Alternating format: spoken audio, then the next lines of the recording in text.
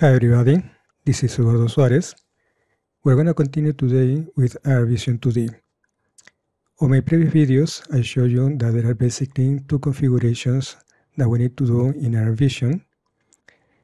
If we go to Robot, Internet Explorer, and then we go to iRVision, and we select Vision Setup, one of the configurations is the camera data, where we're going to configure the camera settings and do the camera calibration. With this process, you're going to determine the relationship between the camera pixels and the distance in millimeters. And also, you're going to get relevant information about the position of the camera relative to the calibration grid, the position of the calibration grid relative to the application user frame, and the position of the robot holding the camera. The other process involved in iRVision is the Vision Process Tools, where you're going to determine the process that you want to use. For example, the 2D single view vision process. With this process, you're going to identify the part that you want to find using the GPM locator tool. And then you're going to determine the offset from the reference position using the offset data calculation tool. Now, if we look at the vision setup configuration, it can be broken down into two different configurations, as I showed you on my previous videos. One is a fixed mounted camera, where the camera is mounted on a stand, and the other one is the row mounted camera, where the camera is mounted on the end-on tooling. Also, I show you that there is some workflow with a series of steps that we need to follow. For that, we can go to iRVision tutorials, and depending on the configuration, either if we are using the fixed mounted camera or the robo mounted camera, you can find all the steps that you need to follow for the configuration. But before you can start with this workflow, the first thing that you need to do is to configure the user tool and the user frame. Also, one important thing that you need to do is to configure the calibration grid frame, and this calibration grid frame can either be a user frame or a user tool depending on where the part to be found is located. The following picture is going to illustrate what I'm talking about. On the picture on the left, the part is located on a table, and the working area where we're going to offset the robot is a user frame. So the calibration grid frame is also going to be a user frame. On the picture on the right, the robot is holding the part that we're going to find.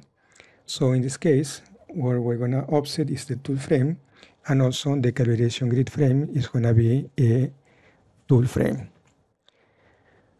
One important thing to notice in here is that if the working area is a user frame, that is, if the part is located on a table, it can be either a fixed mounted camera or the row mounted camera, but still the calibration grid frame is going to be a user frame, as we can see on these pictures.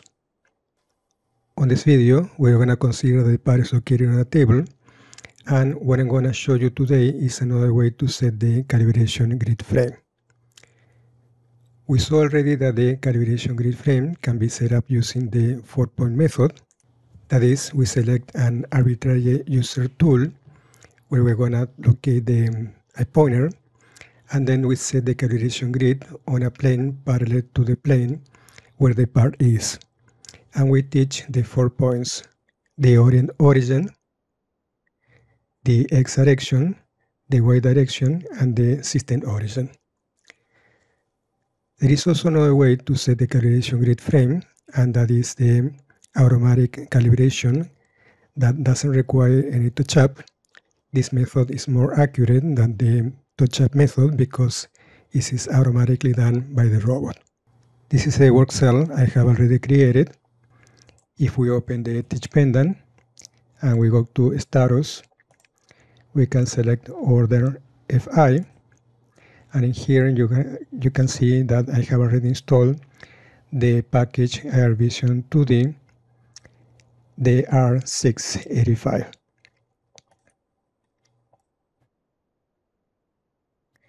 We're going to split the screen, and the other thing done, I have already installed the camera. If we go to the tooling, we select the user tool number 1. I have already installed the camera on the environment tooling, and the way that you're going to do that is, as I showed you on the previous video, you can select the user tool 1 and add the camera from the CAD library. The other thing I've done, I selected on Vision and enable the vision simulation, and in Vision process I added the camera to the port 1. Two more things that I have already done. I have configured a user tool. In this case, the user tool is going to be just a pointer that, if you have enough imagination, you can think this is going to be a suction cap at the end of the pointer. And the other thing I've also done is that I selected a user frame already. I have user frame number 1, and you can see here that the user frame number 1 is on the plane of the table where the part is going to be located. One important thing to highlight in here is that we really need two user frames. One user frame that's going to be we're going to call it the application frame. That is the user frame where your points in the program are going to be taught. And you're going to find that this application frame is also called the offset frame. And then we have a second user frame that is called the calibration grid frame. And on this frame is where all the mathematics is going to happen. For example, in the case of a GPM, this is going to determine the position of the GPM. It's going to calculate the offset from the reference position, and it's going to apply the offset to the application frame, also called the offset frame. Another important point to highlight is that these two frames do not need to be the same. For convenience, in most of the cases, we can overlap these two frames. So the offset is going to be 1-to-1. Whatever offset that we find in the calibration grid frame is going to be applied in the same amount to the application frame.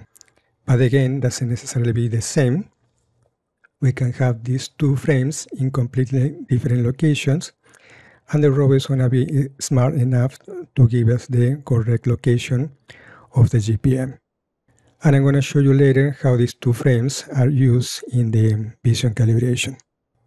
We're going to select the table, and we're going to replace the part with the calibration grid. So we're going to select the cone rod, and we're going to make it invisible. And then we're going to select the calibration grid, and we're going to edit the position.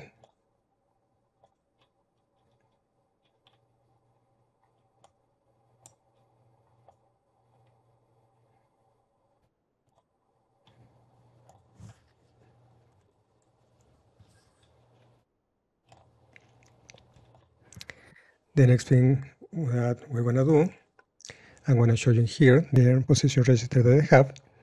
I have a position register 1, that's the home position. That's the robot position that we have right now. And I have the position register number 2, that's going to be the calibration position 1. And position register number 3, that's going to be the calibration position 2 that I'm going to show you later how it works. So for the moment, we're going to select position register number 2, and we're going to move the robot to this position. So this is a position where we're going to take the pictures and do the calibration grid. So next thing is going to be, we're going to select menu, we're going to select iRVision, and we're going to select Vision Utilities. And in Vision Utilities, you're going to see that we have two menus. That's going to be the automatic grid frame setting and the vision log menu. So we're going to select the automatic grid frame setting. We're going to press detail, and in here we have the setting for the automatic grid frame. So the first thing we're going to do, we're going to select the robot group number to be used. In this case, it's going to be the robot group number 1. Next is going to be the user frame or user tool. In this case, because we have a part of the table, we're going to select the user frame, and then we need to select the user frame number for the calibration grid frame. In this case, we're going to select the user frame number 2. If we go to the menu, set up frames, and we're going to select the user frames, I have already a user frame number 1, that's the one that we're using for the table, and we're going to select the user frame number 2 for the calibration grid frame. If you want to select in here from user frame to user tool, you can just change this one in here from user tool to user frame. So we're going to continue. We're going to select the camera name. The camera that we have selected is the only one that is available, that is C130EF. And then we need to select the exposure time. This is going to be relevant only when we have the in the real world. The start position is going to be the position that we have in here. And in this case, I have already recorded, but in your case, we need to record that. So you want to press Shift and record. And it's going to show recorded. And the next step is going to be selecting the grid spacing. In my case, I'm selecting a grid that has 30 millimeters spacing between the dots. So from this point, the next thing that we need to do is going to be execute this application. You're going to notice in here that the settings results is showing in blank because we haven't determined yet the calibration grid frame. So we're going to press Shift and we're going to press Execute. And you're going to see that the robot starts moving automatically and taking several pictures and determine the position of the dots and adjusting the calibration grid frame. One important thing in here is that you have to keep pressing the Shift key all the time. The moment that you release the Shift key, the process is going to stop. You can see here on the top that the frame has been updated and the execution of the grid frame set was successful. So we're going to press OK. And now we can see here that this is the setting result. That the focal distance is going to be 12 millimeters. The scale is 0.35 millimeters per pixel. And the mean error and the maximum error.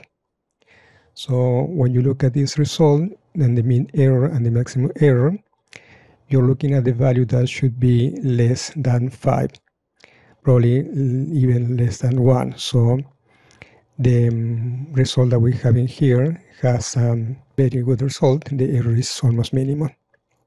So now what we're going to do, we're going to select again the user frame. We're going to update the user frame.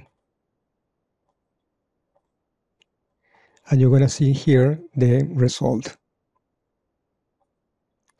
So you can see here that this is a result for the user frame that was calculated automatically using the robot. So one important thing that I want to show you here is that we can minimize this one and we can go back to this picture in here. If you have a fixed mounted camera, then in this case, you're not able to move the camera automatically with the robot.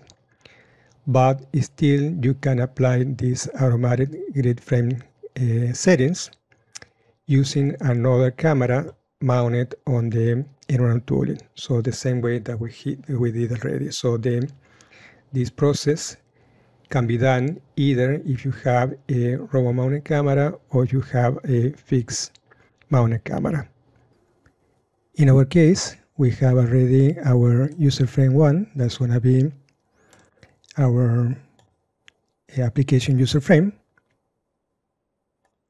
That is user frame number 1. But if you want to overlap the application frame with the calibration grid frame, what you're going to do, you can repeat the same process again using the automatic grid calibration frame and changing instead the user frame number 2 to user frame number 1. Another option for that would be creating a new program, a TP program, that is going to copy the user frame 2 to the user frame 1. And I'm going to show you how to do that. So we're going to select, we're going to press select. We're going to create a new TP program. We can call it copy user frame. And we're going to add a new lines.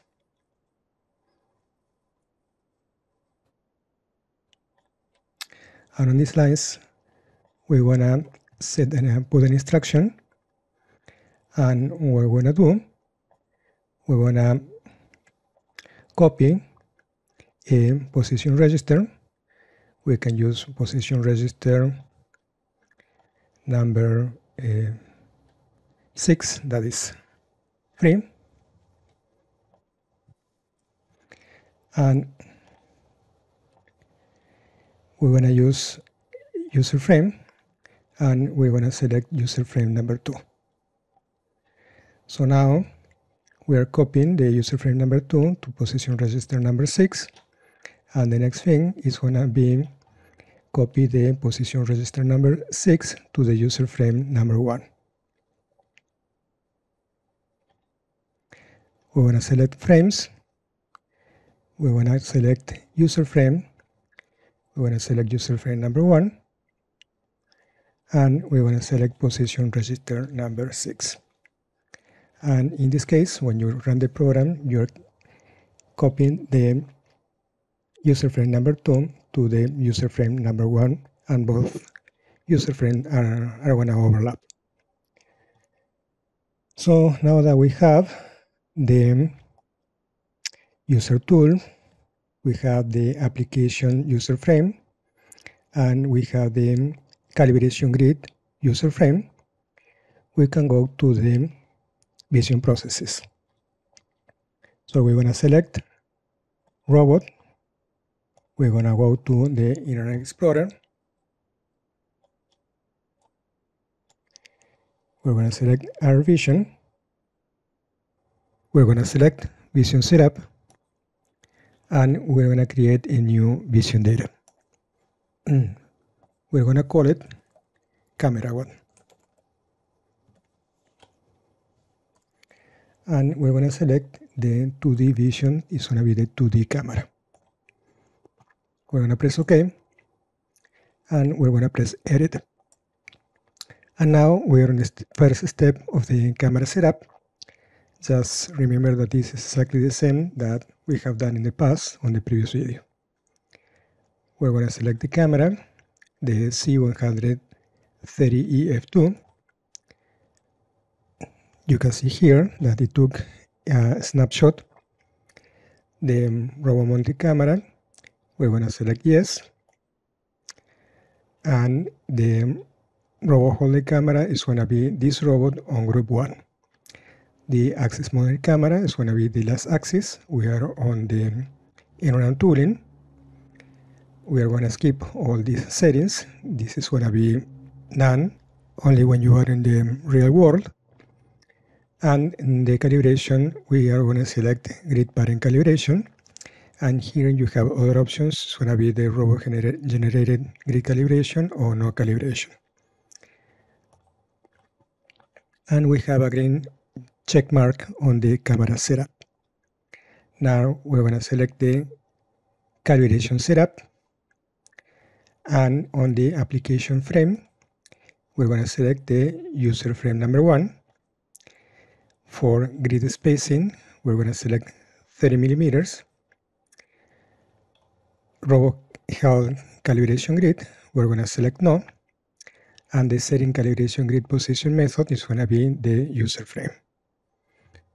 We're going to save. And we're going to go to the next step. That's going to be the calibration grid location. The calibration grid frame, we're going to select the user frame number 2. And the calibration grid position setup, we're going to take a snapshot and we're going to press set. And it's giving us in here the position of the calibration grid relative to the application user frame. Just remember that for this, we need to make sure that the robot is in the calibration position 1, exactly the same as we have done the automatic calibration grid frame setting. Now we're going to go to calibration, and for the number of planes, here we're going to do something different that we have done on the previous videos. We're going to select 2 planes. And the difference between using 1 plane and 2 planes is that the 2 planes is going to be more accurate. Now we need to select the first plane. For that again, we're going to make sure that we are in the calibration position 1. So we're going to take the position register number 2, calibration position 1, and we're going to make sure that we are there. So we're going to press Shift Move 2. And now we're going to take and snap, and we're going to press Find 1. And for that, we're going to move the points to have all the points inside the window. And we're going to press OK. Now we have the found position for the first plane. And now we need to select the second plane. Now for the second plane, what we're going to do, we can select a position register number 3 and save it as the same position that we have for position register number 2. And then we can go to position and change the z-axis by 100 millimeters. So you're going to see here that if we go to position register number 2, the z-axis is 791.9 millimeters. And if we go to the position register number 3, the z-axis is 691 millimeters. So we moved 100 millimeters on the z-axis. Another important thing in here is that the vision line for the camera has to be perpendicular to the application frame, and the position that we want to move the robot has to be only on the z-axis. We cannot move it on the x, on the y, and we cannot rotate the axis. And the reason that we're using 100 millimeters is because we want to make sure that the camera is still in focus. If you move more than 100 millimeters, chances are that you're going to be out of focus.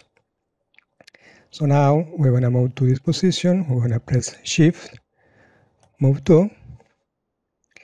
we are now in the calibration position 2. We're going to go back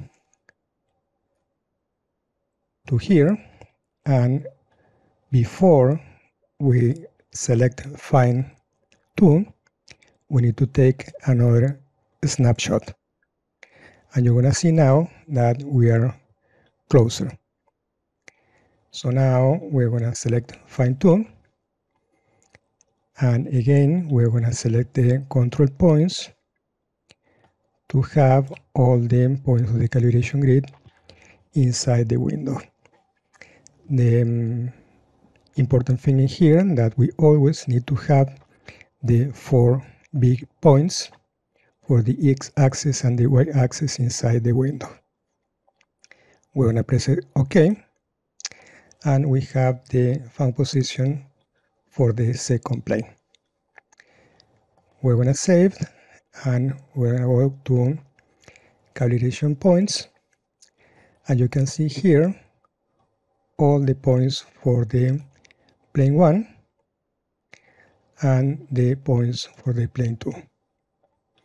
And you can see here the error that is really very small error that we have. And all the points are in green. We're going to go to the calibration result. And here you can see that it determines that the focal distance is going to be 12 millimeters. The standoff distance is going to be 802.2 millimeters. The distortion is 0. The maximum lens distortion is 0. And the scale is going to be 0.354 millimeter per pixel. And we have the main error, the maximum error. And again, we have the position of the camera relative to the calibration grid, the position of the calibration grid relative to the application user frame, and the position of the robot holding the camera. So we're going to save. And one important thing in here, that what we're doing here, we are on the edit screen.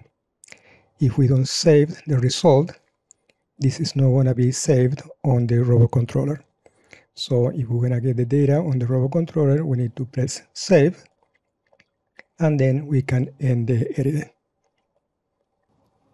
So now the next step is going to be creating the vision process. So we're going to press create again, and in here we're going to select the vision process tool, and we're going to select the 2D single view vision process. We're going to give it a name, vision process 2D, and we're going to press OK. Now we're going to press edit, and we have in here on the parent tool for the vision process. On the parent tool, we're going to select the camera.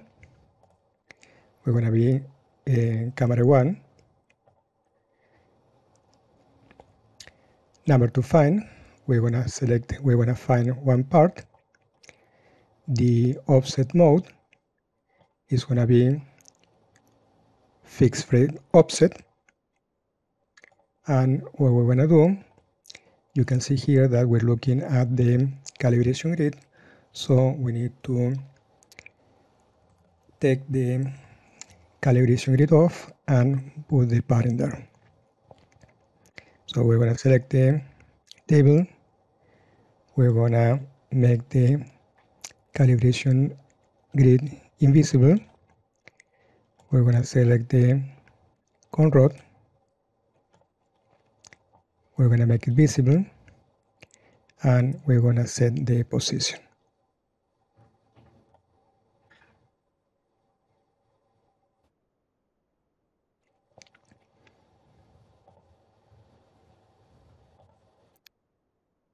We're going to go back to the vision process, and we can take a snap. And we need to do one more thing.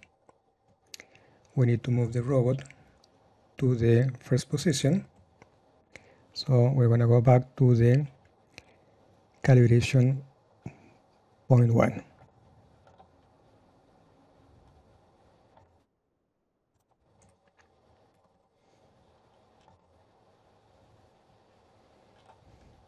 And still we need to move the part to be inside the view.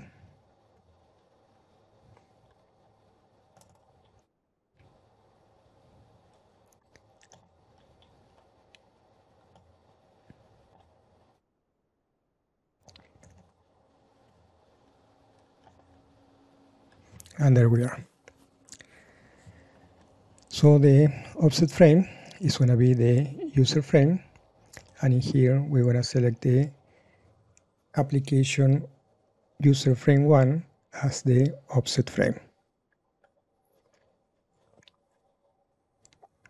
I want to pause in here for a moment and explain you how the offset data works.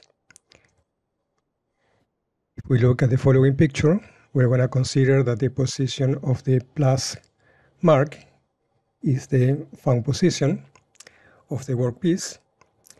On the picture on the left, this is going to be the reference position. That is the position where we want to teach the points on the TP program, and it's also the position that iRVision is using as a reference. And the robot saves this information internally. On the picture on the right, this is the current position of the workpiece, also called the actual position. If we want to calculate the offset, we can do a simple subtraction between the current position and the reference position. However, there are some limitations if we follow this approach, as we're going to see in the following illustration. In the following picture, the position of the capital M mark is a reference position and is a position on the lowercase m is the actual position. Let's imagine that the robot is going to move from the point A to the point B, then to the point C, and go back to point A. In the case, if the part moves, if we want the robot to follow the same path again, we also need to find the actual position of the points A, B, and C. That means that we need to calculate the offset of each point individually. So instead of calculating each point individually, iRVision is using an offset frame. When it uses the offset frame, the position of the workpiece relative to the offset frame is always the same. So if the part moves, the offset frame also moves accordingly. We can see in this case that instead of calculating the offset of each individual point, it's just moving the origin of the offset frame and changing the orientation. So iRVision is going to output the movement of the offset frame as an offset data, and since it's not the physical movement of the workpiece, this information is not always an intuitive value that we can look at. So I hope this information sheds some light on how the offset data works. Now we're going to go back to the vision process, and we're going to go to the snap tool. We're going to select the snap tool. So we're going to take a snap, and we're going to press set, and we're going to move the window to select the part that we want to look at. Resolution reduction, we're going to keep it in none. This is going to be the image size. The exposure mode is going to be fixed, and we're not going to change any of these settings. We're going to select now the GPM locator tool, and we need to teach the part. So we're going to press teach, and we're going to move the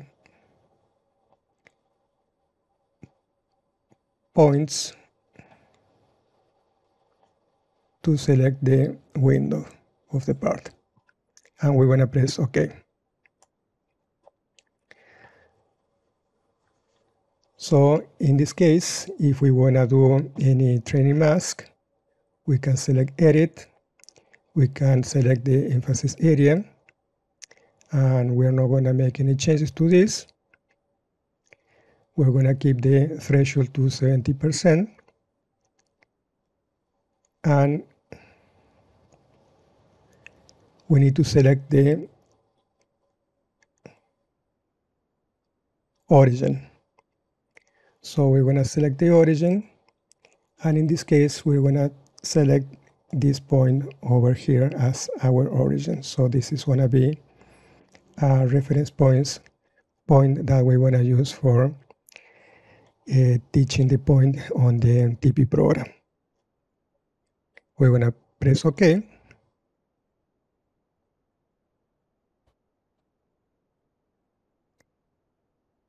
We want to keep the degree of freedom from minus 180 degrees to plus 180 degrees. We can change the scale, or we can change the aspect ratio if we need to. And we're going to go now to the offset data calculation tool. So the reference data to be used is going to be static. We need to find out the part C height. We're going to go back to the work cell.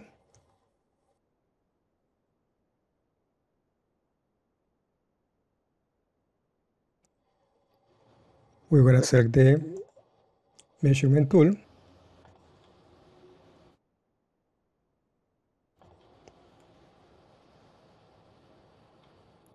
And we have the Z offset is going to be 20 millimeters.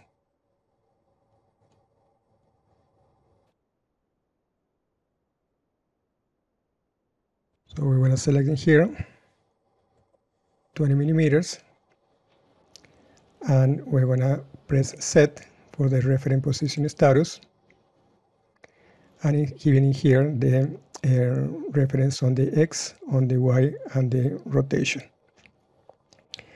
You can see here that it took 857 milliseconds to find the part. So if the time is too long, we can reduce that by changing the points that we want to find. So we can go back to the GPM, and instead of looking for each point on the part, we just do a masking. So we can edit the mask. We can select the pen tool. We can check the thickness, and we can just paint the area that we are not interested in looking for.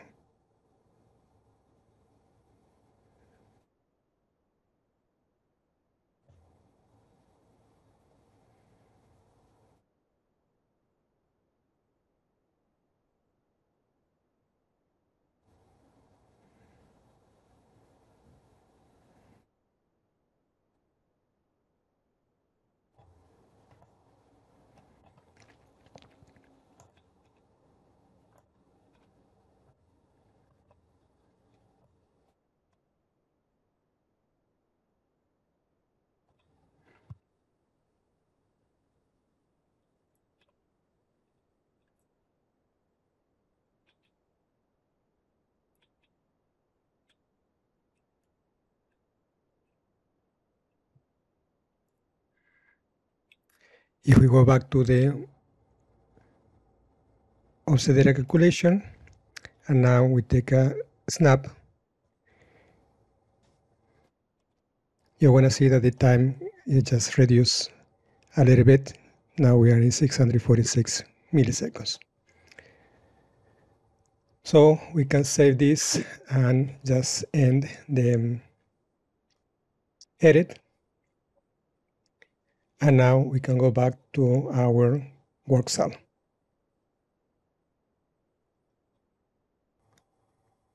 We're going to open the teach pendant, and we're going to create the TP program. I have the TP program already created in here. I call it pick.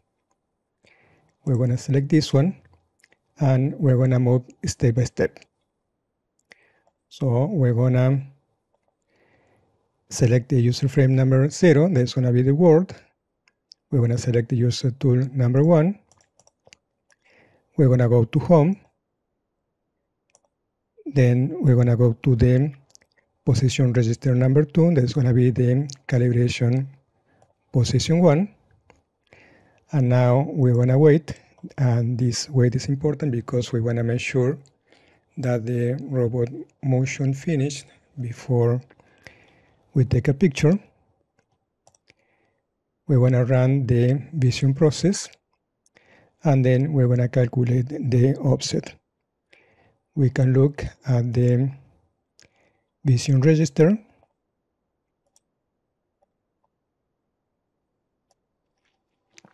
and we can see here that the offset is 0 because we are looking at the reference position for the part. We're going to continue with the program. We're going to change now the user frame to the application frame. And we're going to move to the approach position, that we're going to have position register number 4 as an Z offset. And also we have the offset given by the vision register. We're going to go to the peak position, and we can see here that our peak position is going to be on the point that we have selected.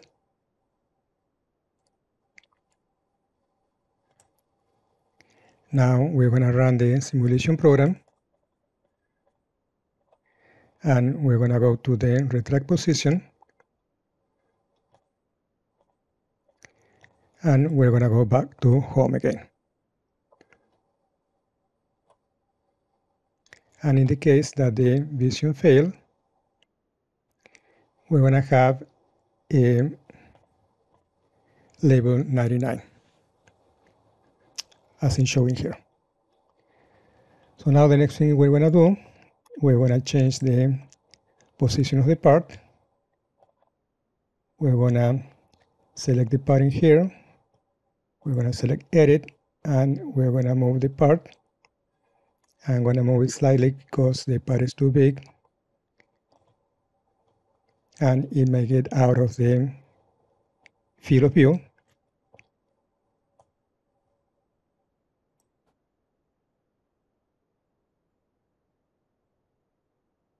And I'm going to rotate it slightly.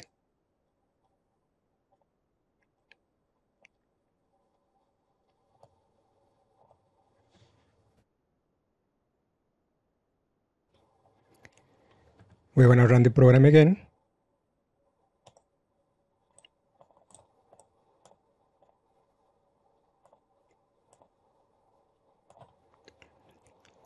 We took a snapshot, and now we can see that there is an offset. And we can also see that the part was inside the field of view. Just remember that this offset is going to be the frame offset, so we cannot relate directly this offset to the position of the part relative to the reference position. That's why the number is so strange. But something probably we can relate is going to be the R. In this case is 11.8 degrees. If we look at the part, we can move 11.7 degrees.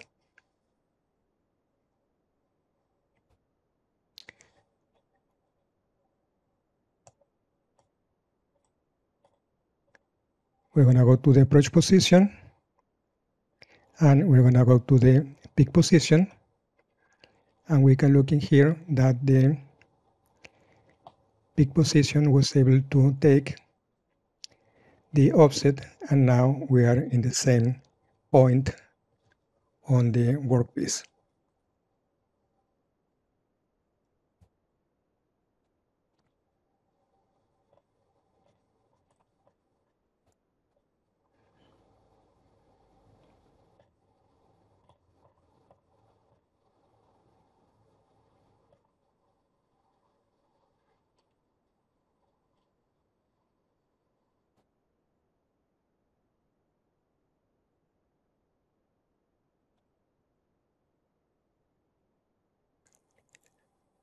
To summarize what we have done today, I've showed you another way to calculate the calibration grid frame. Instead of using the touch-up method, we use the automatic calibration grid frame setting.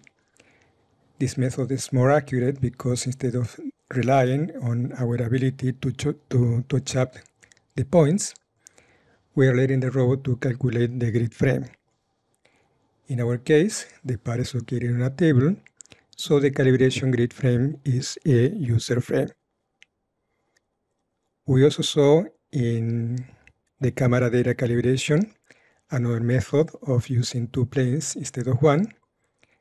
This method is also more accurate because for perspective calibration, the camera is looking at two planes that are located 100 millimeters apart. Finally, I also explained you in more details how the offset data works. iRVision is using an offset frame to calculate the offset data of the actual part position related to the reference position. And with this, I conclude the presentation for this video. I will leave the link to the work cell on the description below.